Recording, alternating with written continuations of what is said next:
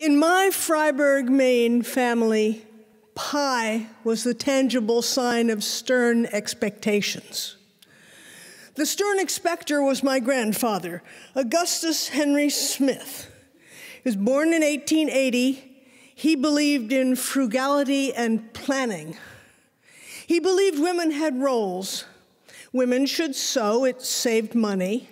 Women, of course, cooked, but they had to plan their meals so there were no leftovers, because for Grandpa, leftovers were a sign of profligacy. Meals had to be served on time, breakfast at 7:30, dinner at noon, supper at 6, and all meals must end with pie. This was old New England. Well, my grandmother lived up to his expectations.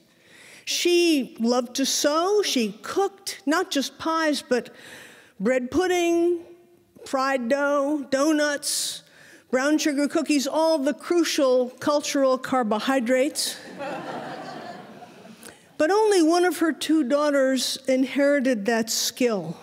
My Aunt Beth, my mother's older sister, she was Grandpa's ideal daughter. She sewed most of her clothes, and cooking, she could feed a dozen people on a half a pound of hamburger. One of her favorite recipe clippings was for fried stuffed bologna horns.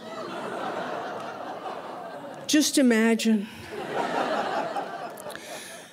Now, my mother, Marty, was the family's domestic black sheep.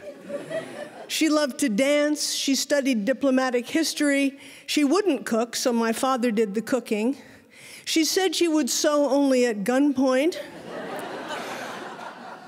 My father asked her to sew only once, and on that occasion, she replaced the worn-out snaps on the fly of the trousers of his pajamas with safety pins. He never asked her to sew again. Well, it was when my mother was almost 50 that her mother, my grandmother, died. So all of us immediately converged on Freiburg to be with Grandpa. I, my mother and father, Aunt Beth, and Uncle Bob. And simultaneously, we realized we were going to have to serve Grandpa his dinner the next day at noon. Before Aunt Beth could propose one of her frugal casseroles, my father said, "I'll make a steak dinner." And then my mother said, "I'll bake the pie." There was a stunned silence. She looked so hopeful. Well, I helped. The next morning, I sliced apples while she wrestled, and that was the right word, with the crust. She'd roll it out, scrape it off the rolling pan, add flour, knead it again, roll it again, scrape it off, add flour, knead it again and again, until finally she arrived at 2 acceptably round crusts, fitted one in the pan. I added a mountain of apples, and then I read the recipe while she added the seasonings. Cloves, dump. Nutmeg, dump. Cinnamon, dump. Lemon juice. Sugar. Dump. Dot it with butter. Dot. Dot. Then she fitted the second crust on, stabbed some vent holes, put it in the oven. All this time, no one had dared come into the kitchen. But as soon as the pie started baking, the aroma filled the house and people were smiling. We served dinner almost at noon. The steak was a little too pink for the New England sense of safety. And then my mother brought out the pie and set it in front of Grandpa. It was magnificent, a golden dome. She looked so happy. Grandpa lifted the pie server, pressed it on the top of the pie, and nothing happened. He tapped on it. It was like knocking on a hollow door. My mother was looking worried. Grandpa took a clean steak knife and stabbed through the top of the mountain, carved out a piece, and then turned the pie pan so we all could see. Under that sturdy dome was airspace down to a layer of very well-cooked apples. My mother was holding her heart in her hands.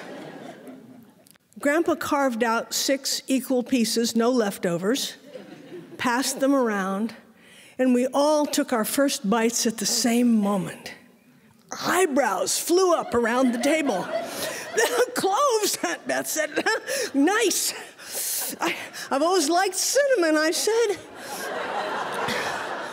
My father said, the nutmeg is distinctive. Uncle Bob, never a slave to manners, burst out, has anybody tried the lemon yet?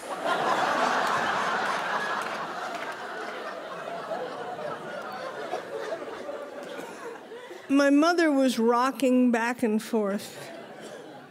She didn't look up even when Grandpa spoke. Marty, this is a memorable pie. I thank you. Their eyes met. The corners of Grandpa's mouth started to twitch. And then, in the midst of his bereavement, he burst out laughing. My mother didn't crack a smile. You're welcome. Tomorrow, I'll bake you another one. And she did. And it was better.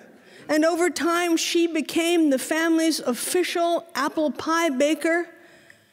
But she could never serve one without someone's muttering, has anybody tried the lemon yet? Thank you.